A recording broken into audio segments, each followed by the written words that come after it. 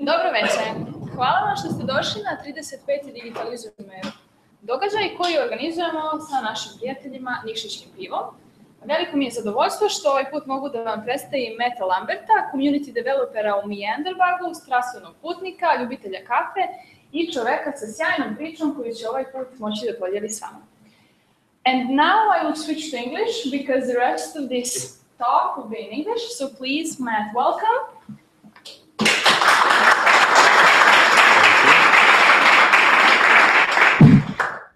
Thank you for being here with us. And do you want to say something about yourself to the audience?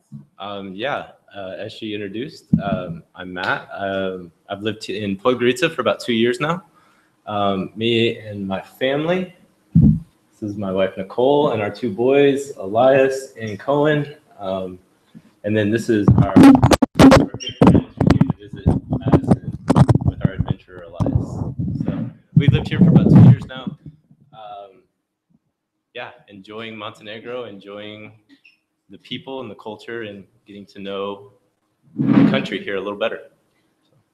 Okay, so as I heard, your littlest one is born in Podgorica here? Yeah, so he's... on je Podgoricani. Yes. Yep. Okay, so let's start with the title. Yeah. Why a world citizen? Why the title, and what is for you a world citizen? How do you become one? Okay, so I'll give you 2 stories. Mm-hmm.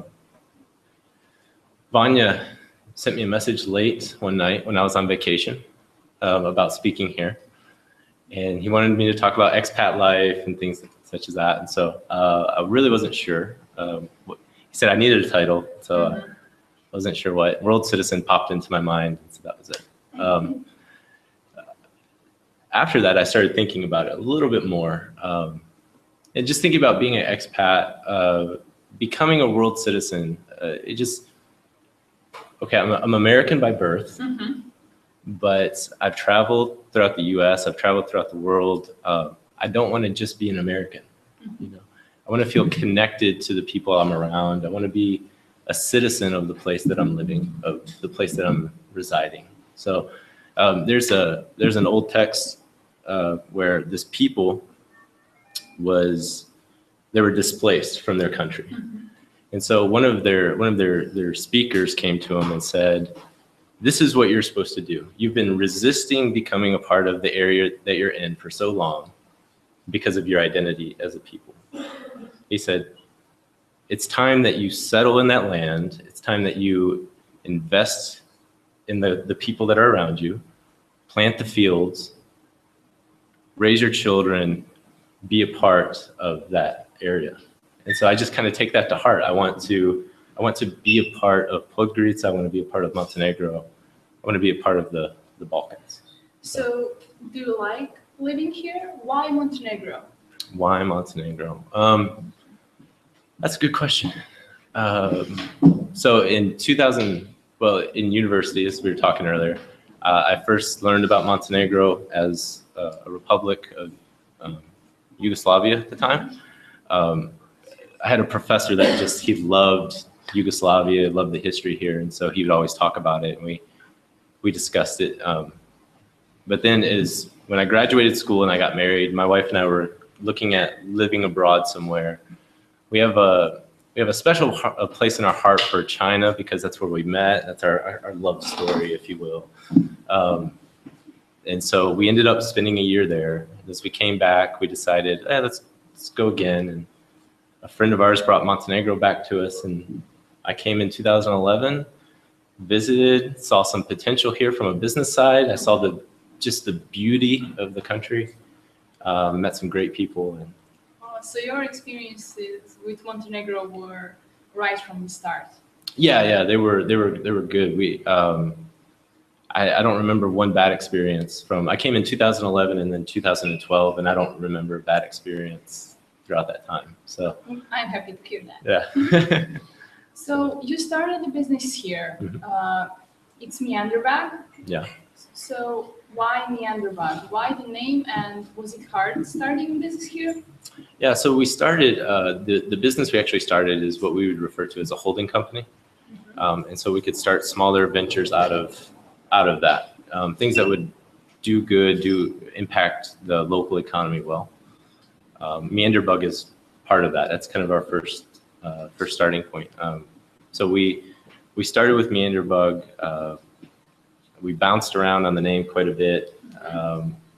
Wanted to find something that was just articulated what we were doing here, but also could expand outside of the Balkans. And so meander being off the beaten path, you kind of wander around, but you wander around with some intent and purpose. So coming here with some intent and purpose, and then bug is just the travel bug, that you all have. Yeah, that we all have. We're constantly looking for places to go, new places to experience, new people to meet. So is from a perspective of a co-founder of a business here, is starting a business in Montenegro different from the US and other places you have been? Do you have any experiences with that? Unfortunately, I can't really speak about the process from the US. I haven't been involved in the full process on that side.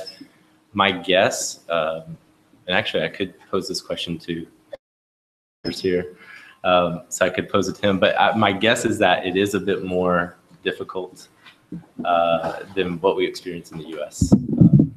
But that's just a guess. So can you tell us more about your startup? What is your goal? Who is your target market? And what is your business model? We introduce you as a startup that promotes sustainable tourism inside Europe. And it's something I think the whole region can benefit from. So what is it that you want long term, and how do you plan to achieve it? Long term. So when I first told my parents that I was moving to Montenegro, the response was Africa. And I think the second response was South America. So people don't know about it? People in the US do not know about Montenegro. Not very well. So I'd say probably generally people don't know. And I would say even parts of Western Europe, people don't know. Which is a shame. Montenegro. So we started with that kind of mindset of, okay, people don't know about this country. It's a beautiful country. People need to come here. People need to experience it. And so that's kind of the travel side of it. We wanted to draw attention to Montenegro, to the Balkans really as a whole. The sadder story, I think, to me, is that when you mention Balkans in the U.S., images of war come up. That's what our media gave to us. And so our idea, our goal is to say, no, that's not what this area is about. This area has so much to offer the people, so much to offer the traveler, the people wanting to come through here. So that's kind of our starting point. Are those the preconceptions your friends and family had when they realized where Montenegro actually is? Yeah, they didn't understand what the situation is here now. They don't, and I wouldn't say, I can't speak broadly on that, but I know personal experiences when I talk to friends and family. Those are the reactions I got, and I still get it. I get emails that say, "Stay safe." Okay. I don't know what that means. It's like saying someone's getting on an airplane. Well, good luck. Safe flight. Yeah, safe flight. I'll try. Okay. So we wanted to help change that. We even have introduced the hashtag in our social media promotions, New Balkans, because we want people to have a new idea of what the Balkans are about. We want to push aside that old thinking. Okay, that's great. So, and what is your business model when it's done? How do you? It's been growing. Meanderbug. Yeah, here's Meanderbug, the homepage that you come to. The business model. So we started out coming kind of with a content marketing, advertising model. Like we want to promote services. We want to promote restaurants. We want to promote hotels that we believe in, like that are quality experiences that people should try. That in the first year and a half wasn't as successful as we had hoped. And I think there's maybe there's a growing understanding of what that actually means as far as content marketing goes. But so recently we're kind of transitioning to, alongside of that, introduce a booking model. So taking those experiences that we've enjoyed, that are quality experiences, locals that we trust, locals that we have good relationships with, that are quality businesses, and promoting their experiences on our site. And so just kind of connecting the traveler into the experiences that we believe they want to have. So the thing you focused on in the past is creating quality content about people, the atmosphere, the places, something travelers usually don't see coming here. And did that garner attention you wanted? Are people connecting with the stories? Do they react to it? Yeah, people are reacting to it. People are,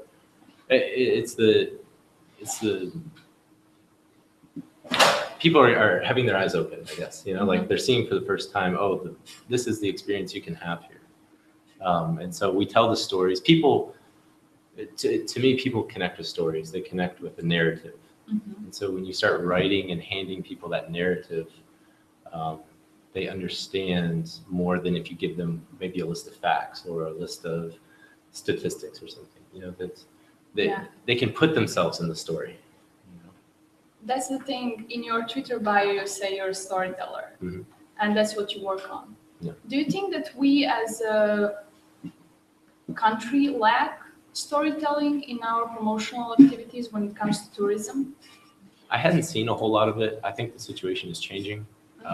Actually, in some of my conversations with the National Tourism Board, they're trying to kind of move in that direction.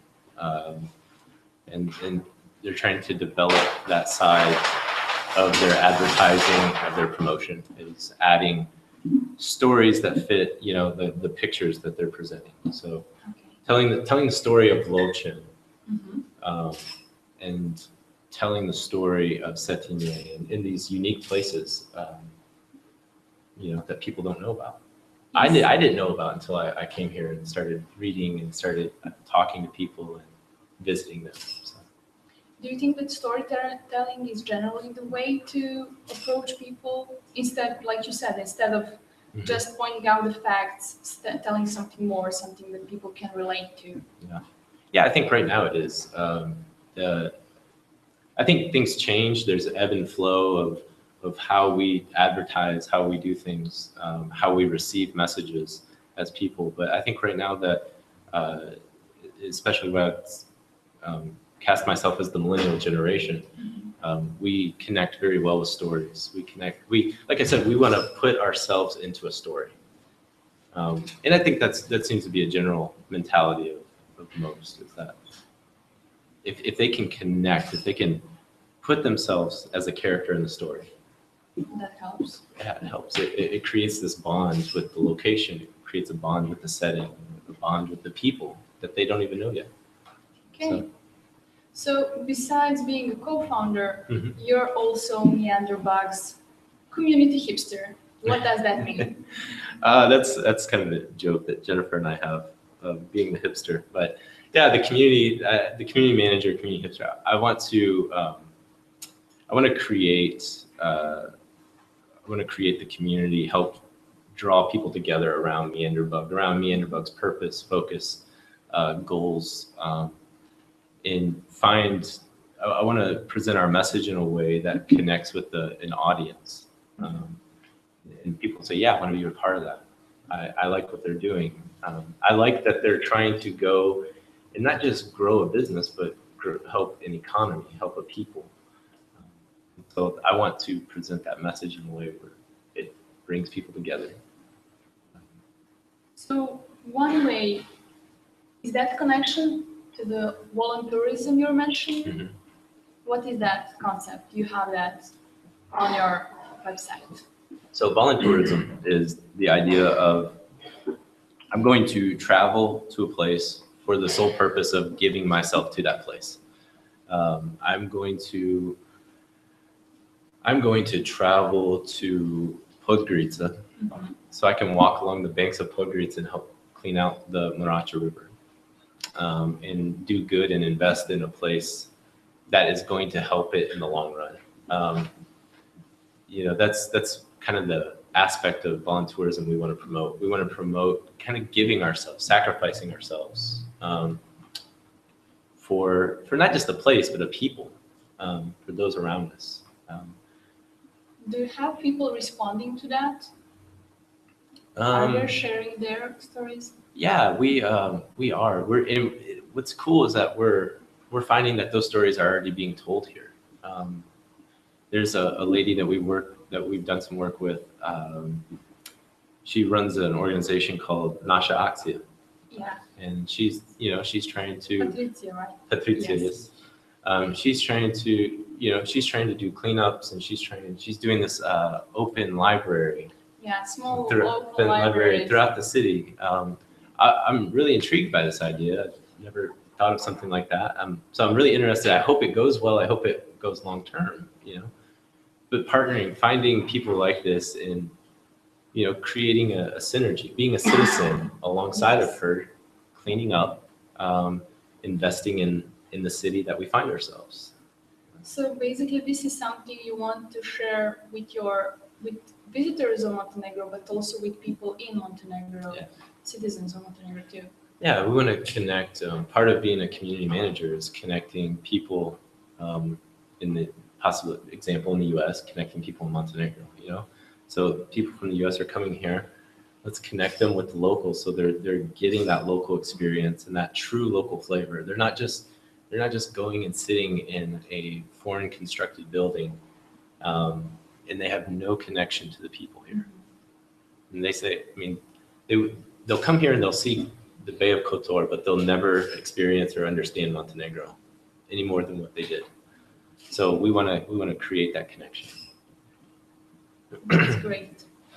So the other thing, when we talked earlier, you told me that you're also trying to connect tourist organizations in Montenegro, and to play the role of community manager also there. Can you tell us about your work with them? Sometimes I feel like I'm hitting a wall. Okay. No, I think it's just something that's not. You have some areas that have been very successful in tourism, and so there's an understanding that they have it made, and they're good.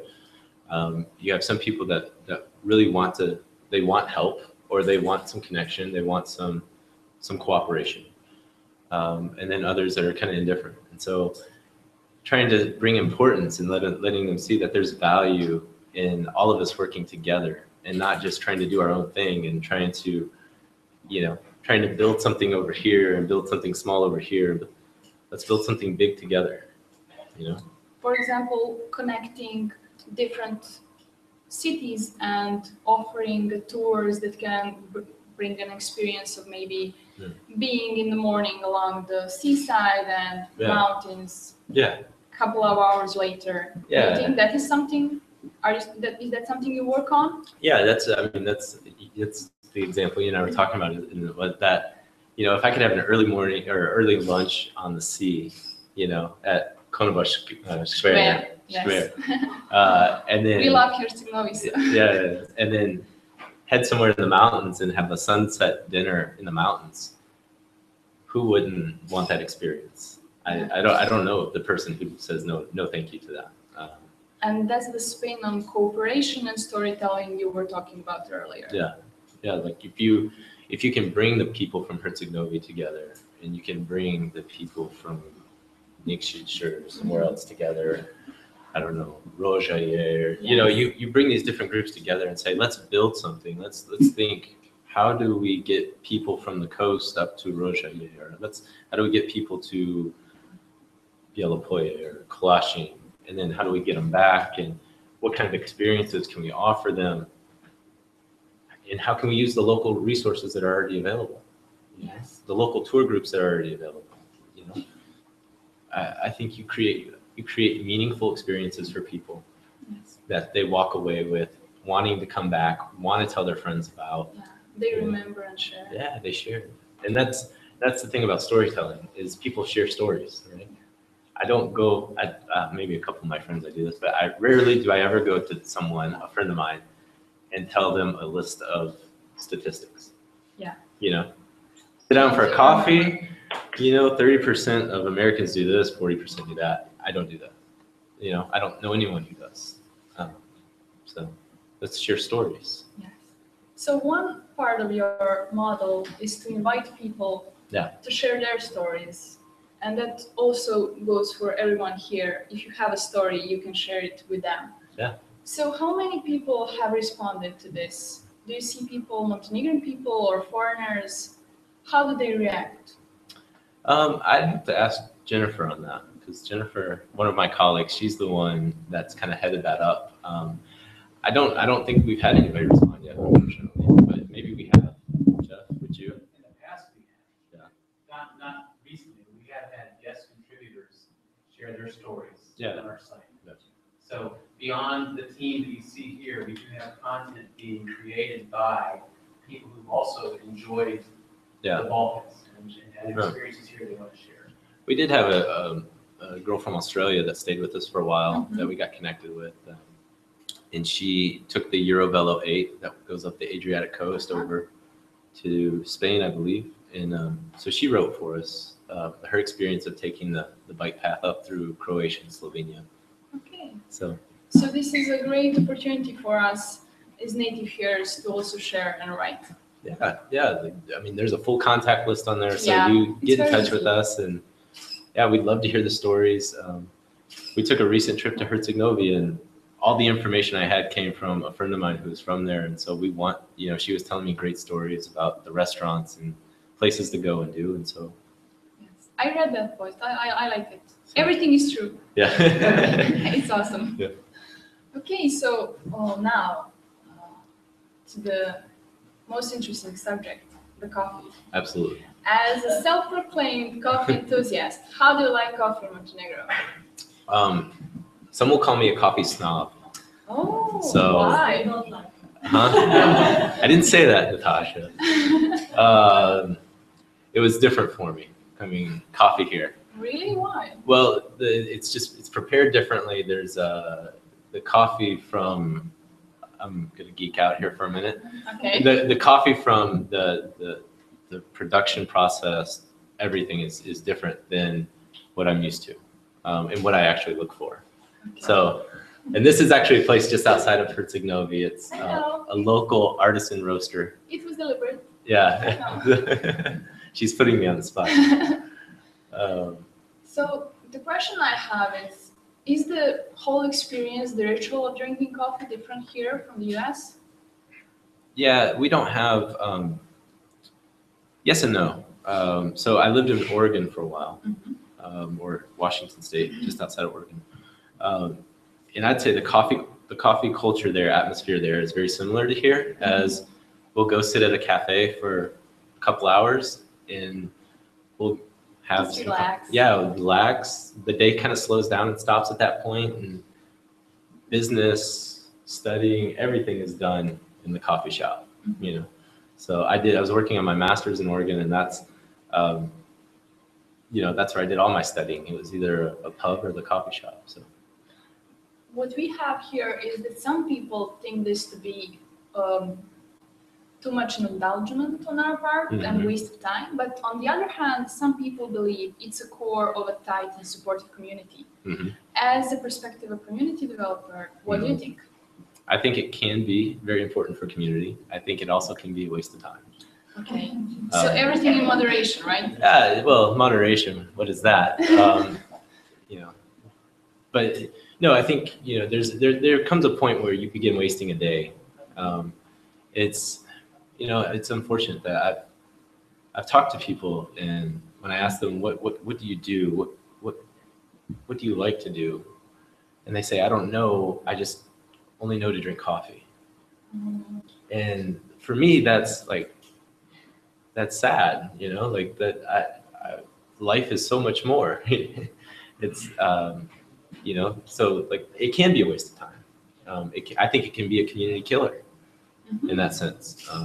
If we're sitting in a coffee shop and we all have our phones out because we've talked about everything and we're all on our phones not doing anything, then we've killed community in that sense.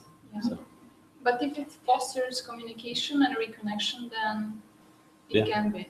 Yeah, I think so. I think I have no problem spending 2 or 3 hours in a coffee shop with somebody. I have no problems with that, because there's times when you can sit and you can talk, you can connect, you can get to know each other over that 2 to 3 hours. But like I said, if it becomes to that point where too much, then no. Yeah, so. Just something interesting. We are organizing the first coffee fair. I don't know if you heard. It will be here in Podgorica. Okay. We will all be able to taste different coffee, different types of coffee. So. Who's organizing this? I'm gonna put you on the spot. To be honest, I don't know. I know it will be from 29th to 31st of May. Okay. At the main square, so I guess we will see each other there. Well, we will. You know, there's also this really cool conference happening about that time. Okay. I don't know if you've heard about it. I know, but this is before. We Okay. have a day before. Okay. I thought about it, and now that you mentioned it, I think it's. Oh no, we have something first. This is something I found on your profile, Facebook profile. Can you tell me more about it? Yeah, so we took a trip to Zagreb, my family, in around Christmas fair. Zagreb, we started seeing these signs all over. I heart Zagreb, and so I started taking some taxis everywhere, and I just started asking people, what is this? Why is this everywhere? What is the story behind this? And the taxi drivers just say, it's just the spirit of the people here. The spirit of the people is they love their city. They love Zagreb. They love everything about it, the culture, everything. And so they just took a lot of pride in their city. And so the month that we were promoting Croatia, this was my banner, I think, or without the Podgorica, of course. But then I put this up, and this person will remain nameless. But somebody. We'll just look at her. Yeah. So, somebody sent me a message or posted on the picture. Why Zagreb? You know, what about Podgorica? So when we came to Montenegro, I decided that I would try to alter this picture in 5 seconds, and you can tell. But it also represented something more for me. When we first moved here, I asked people about the spirit of Podgorica. What is Podgorica about? And I was very sad by the answers. Podgorica, according to locals, is a soulless city, is a spiritless city.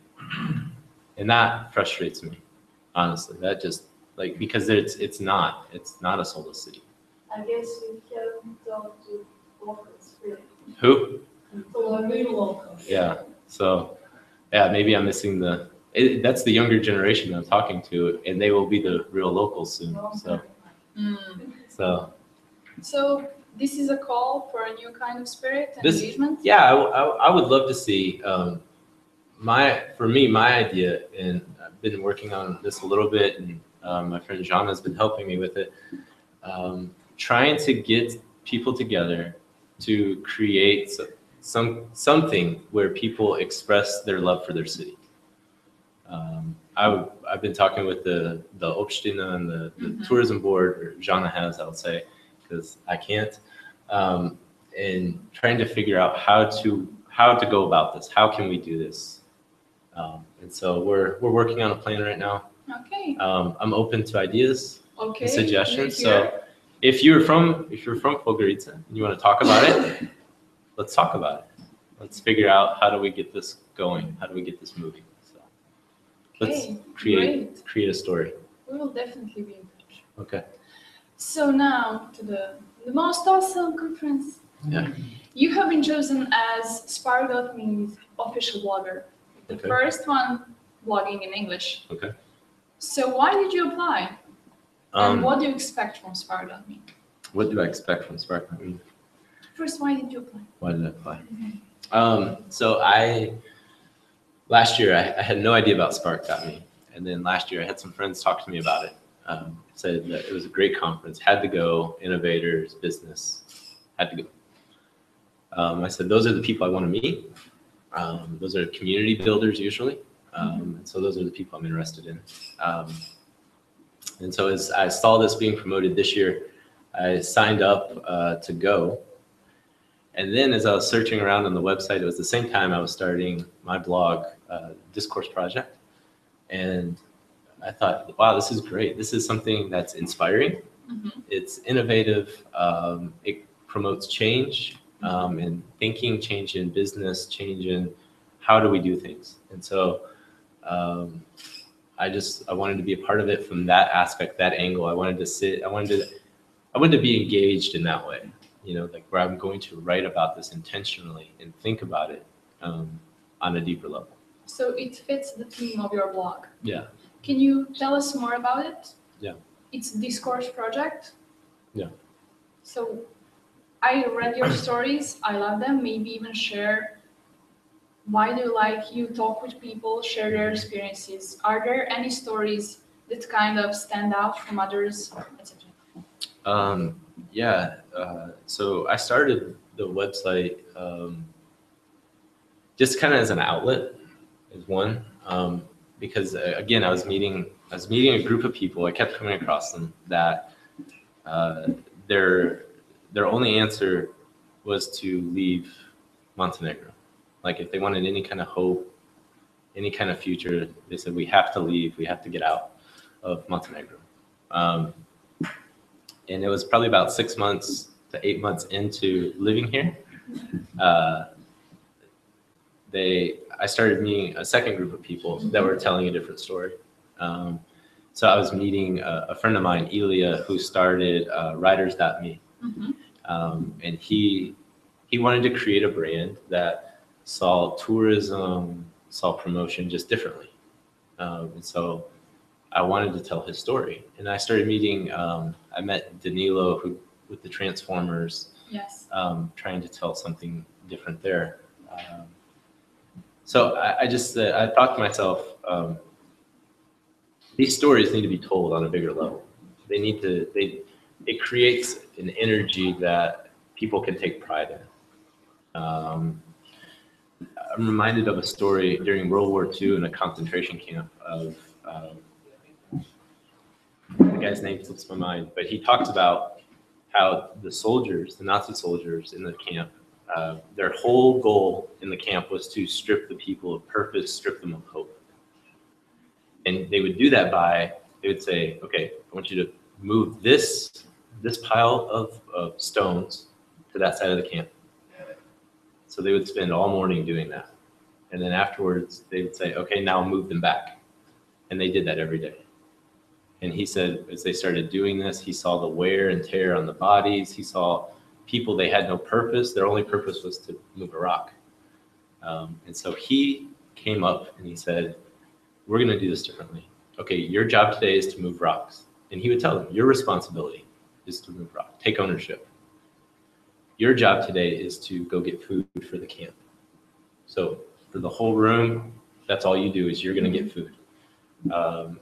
Your job is to clean the bathrooms. And he said, it's amazing. People took pride and joy in cleaning a bathroom, like these nasty, dirty bathrooms. Because they had a purpose. They had purpose. And people started, he said, you could notice a change in their demeanor, a change in their way of life. They knew they were prisoners. They knew that they might die the next day, but they had a purpose for that day. And they were contributing. They were contributing to a community. Yeah. So for me, I wanted to start telling these stories of people that are contributing to the community. They realize that the situation is not the best, but they're contributing to a community in a way that brings purpose and hope, and it inspires others to do the same. So that's my goal. Help tell their stories. Well, reading your blog, I think you're succeeding. And I know somebody, also a little bird, told me that you're inspiring people yourself. So if you notice that our menus in cafes and restaurants are being better translated, you can blame this guy because he spent his time and energy helping businesses to improve their offering, even by helping with the translations. So thank you. That's a team effort. That's we have some wonderful people helping us and doing that work and doing that side, so I can tell better stories there. So they take any kind of credit there. Yeah, but it's a small thing that can make a lot of impact. Yeah. So that's. Yeah, we hope so. We've noticed that tourism is built around trust, trusting the people, trusting that you're working with, trusting the people that the businesses, the experiences, and so correcting one little mistake on a menu helps. Yeah. And it's been the difference of some of our orders in the past. So, so you get really what you meant was the thing you ordered. Yeah. I mean, a poison salad just doesn't sound good to me. No. So. Okay, so I think we're going to give you a chance to pose a couple of questions for Matt. I have a question. All right. Of course. Matt, you travel a lot. You've been to Slovenia, Croatia, Macedonia. You've even been to Albania in our neighborhood. So I have a question. You live here. I know that you love Montenegro, you love Podgorica, but are there any things that you really find unique in Montenegro, which the rest of former Yugoslavia countries do not have? Like, for example, you showed us a sign, I think from Zagreb coming. So are there any potential things in kind of Scandinavia, Montenegro by itself? Do you find that foreigner? Let me just repeat for the live stream. So the question was, as a person who has traveled to former Yugoslavia countries, and we know that you love Montenegro, is there still something unique that differentiates Montenegro from other former Yugoslavia countries? Yeah. I haven't spent a whole lot of time in the other countries. So finding anything of real depth and substance has been difficult. I would say the time that I've spent in some of the larger cities, Podgorica has been a lot more hospitable to me and my family. And so I won't make a blanket statement because I don't know Serbian culture, Croatian culture, Slovenian, but that's been my experience. And I think that has a lot to do with just the history, the clan system, clan society that the people here come out of. People are closely connected, and it's kind of like once you're in, like You're one of us now. Yeah, I hope so. I know my youngest son is because he gets called the Crnogorac. So. Thank you. Yeah. Thank you. Any other questions? I have a question. You mentioned before that you meet two different groups of people in Montenegro. Let's say that one was optimistic more than another about business in Montenegro and creating content here. What do you think that's the big difference between those groups? Go ahead. Let me repeat. Yeah. So he's referencing the thing that he said about meeting two different types of people in Montenegro, one more optimistic than the other about starting a business here, and what is the main difference between those two groups? Yeah, I'd say the biggest difference that I run into is mindset. People that are optimistic, the more optimistic group, are not so focused on the problems that face them or the challenges that face them. They're aware of them, but they're not focused on them. The group that generally is more down on the country, the topics of conversation stay around the challenges that the country faces. And when you try to point outside of that, the conversation always comes back to those challenges. So I'd say that's probably the biggest difference that I see is the mindset. If we stay focused on the problem, on just the problem, and never look outside to a solution, we'll never move anywhere. We'll never get outside of it. So, and we face problems and challenges across the world. It's just that they come in different sizes, and different styles. So. Thank you. Any other?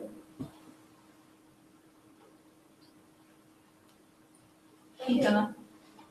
Talking about solving problems, so I was wondering, as a startup, what would be the biggest lesson you learned so far? So the question we have is about solving problems Mhm. and the lesson you learn about solving problems as a startup. No, what would be the Biggest lesson. the biggest That would be the lesson lesson. you learned as a startup? The biggest lesson you learned as a startup. Never stop learning. That's, I mean, that's, you know, like we kind of jumped into an endeavor that didn't have a whole lot of background knowledge in. So the whole process has been growth and learning. If I would have approached this about 2 or 3 months ago and said, okay, I've learned all I need to learn, I have my system down, I have my schedule down, I'm gonna go. It wouldn't be good. You know, if we would have done that 6 months ago, it wouldn't have been good. So I'd say the biggest thing is never stop learning. Be confident in what you're doing, but also be humble. Be willing to learn more and be willing to listen. I think that's the biggest lesson I'm learning right now. And I think it's not just as a startuper, but it's just in general in life and as, you know, someone who hopes to be a leader. Like that's, you know, leaders learn. So. Thank you. So if you could change anything, what would you do differently now if you had to do it all over again? If you had to move here, start the business, and if you could go back in time, what would you do differently? So the question is, if he could go back in time and change anything about coming here, starting a business, what would you change? That's a good question. I feel like there's a lot. I think just in general, living here, really making an effort of learning more language early and learning to connect with people better early on, I think would help understand the processes, understand the business, how to start a business in a foreign country a little better. So I think that's been important to me. Something I'm really trying to work on now too, try to correct. I think market research is huge. You know, it's one thing to poll, you know, like we started out polling some friends, but really kind of broadening that a little bit and getting a better understanding of what do people understand as far as content marketing and advertising here, you know, to where maybe we would have pushed booking a little earlier or done some things different up front. I think these are healthy lessons. So this basically ties in with what you told me before about the usability testing you're doing for the new model you have. Yeah.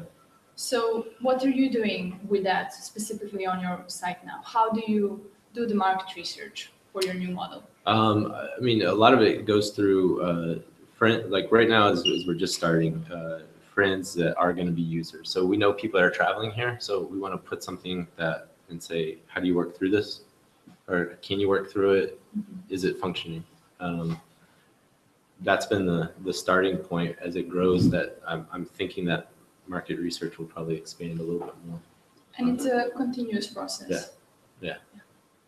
So. Okay. Do we have more questions? Please. How have you been able to connect with various businesses throughout the area, and have you met a lot of resistance with people trying to join a business community rather than having their own isolated business? So have you been able to connect with other businesses, local businesses in the area, and have you met resistance with people wanting to do their own business instead of joining a community? Are you talking about like businesses in the same realm or the same, like just general? Same thing with tourism, trying to go from the seaside to the mountains, trying to connect larger areas. How have you been able to make those connections? And was it difficult for you to do that? I think generally most people have been open in doing that. So it's kind of the community manager, social media manager versus stalker kind of mentality. my wife laughs at me because I find people on Facebook that like I really want to connect with, or I hear from somebody, and I flat out send them a message and try to connect with them. And that's not been hard to locate people here. It's not hard in this city to find someone who knows someone, and and get connected in that way. So that's the beauty of a small city, is that people are connected, and people, if you're open, people are generally open. So so it's been easy as far as the city to city connection. That's proven a little bit more logistically challenging, but I think the openness is there, especially with the north part of this country, which I think offers so much for the future of Montenegro, for tourism and development. I'm going to go off on a tangent here, by the way. It blows my mind that more hasn't been done already to really see the north succeed in this country. So, and when I say north, Mojkovac, Bielopoje, Rožaje, Plav, these cities are beautiful, and they're surrounded by amazing mountains and lakes. Nobody's doing anything with them, or few are doing stuff with them. We are trying something. Yeah, we're you're trying. What do you think, what's the way of how to make it bigger for the north in terms of tourism? I'm investigating that right now. Like I think right now, like you finding the people that are doing stuff here and seeing what's worked around the central, what's worked around the coast in some ways, and then is there a way to implement some of that into the north? I mean, obviously, you're not going to build a huge luxurious resort up there, but is there a way to take a Mojkovac, take a local town, build experiences around that local town, get the locals invested in it, and say, yeah, I want to bring people here. I want to bring a group of 10 here, and stay for the week. That's some of the best hiking, by the way, in Bjelosice. So you mentioned experiences in the north and some of these small towns. Yeah. Can you give an example of an experience that Westerners or people not from here might enjoy and actually come to experience in those places? Yeah, an example of something. Oh, sorry. Just to repeat it. So when it comes to experiences from these little towns in the north, can you give an example of an experience foreigners visiting would enjoy in that place? Yeah. One experience that's already happening. This is not in the north, but it's near Cetinje. There's a guy that's getting people off cruise ships, taking them to his farmhouse, vineyard. I don't know what it is exactly, but he's teaching them about Montenegrin culture. He's teaching them about winemaking. He's, I don't know what else he's doing, but people are paying him for this, for the day experience, and they were helping him work his vineyard and do work around his house because it teaches them something about your culture. The genuine experience. Yeah. So that's one. I'm sure that stuff happens in the north, or you could get it happening. Norwegians are coming here to do cross-country skiing. People are doing bike riding, mountain biking in the north. People are already coming for these experiences. If you kind of organize it, I think a little bit more, than create something. So there is a lot of potential. People just don't know about it. Maybe. Yeah, I don't know about it. These are just the few things that I've seen so far. So, Masha? I was wondering, besides coffee, what is it that you miss most about the U.S.? And the second question is optional, and it's what kind of relationship would you want your kids to have with Montenegro and with the U.S. when they get a little bit older? So we have two questions. The first one is besides. No, I like it though. So the first question is, aside from coffee, what do you miss most from the U.S.? And the second one, optional one, is what kind of relationship would you like your children to have with Montenegro? Yeah. And US. And the US, yeah. Things I miss about the U.S. Family, you know, there's some family I miss from the U.S. Outside of that, you know, there's nothing I really crave, anything I really say, oh, I miss that. Maybe guacamole, avocado. We're gonna say burritos. Yeah. There's, you know, Tex-Mex. There you go. You know, we were talking about Austin earlier, right? Yes, we So love Austin.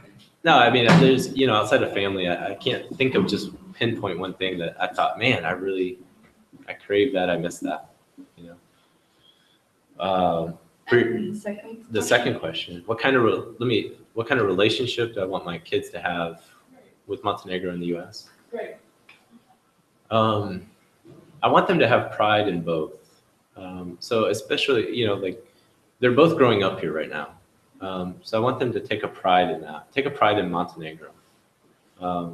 If we spend any kind of time in the U.S., I want them to be proud of that time that they have in the U.S. You shouldn't be sorry for anywhere that you're from. You know, you shouldn't.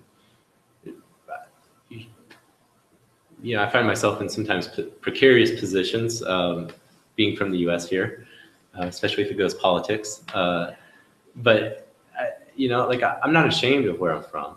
I'm not sad about that. It doesn't. So I want them to have a pride in that. I want them to experience.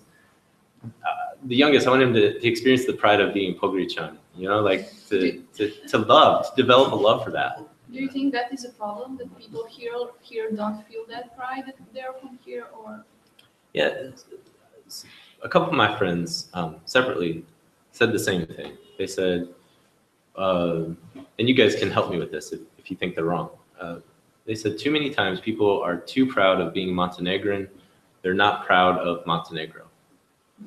And they said that in relationship to how you care for the land, how people care about, you know, the quality of life here, but they're Montenegrin, you know? And they said they're completely content. People are completely content being Montenegrin, sitting in a cafe, you know? That's not my words. That's, you know, that's what was told to me by people from here. And so, I don't know, like I hope that's not the case. Yeah. I hope it's not, but time will tell. Okay.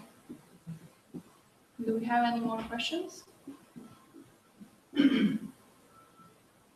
Okay, so thank you once again for sharing your story with us. Yeah.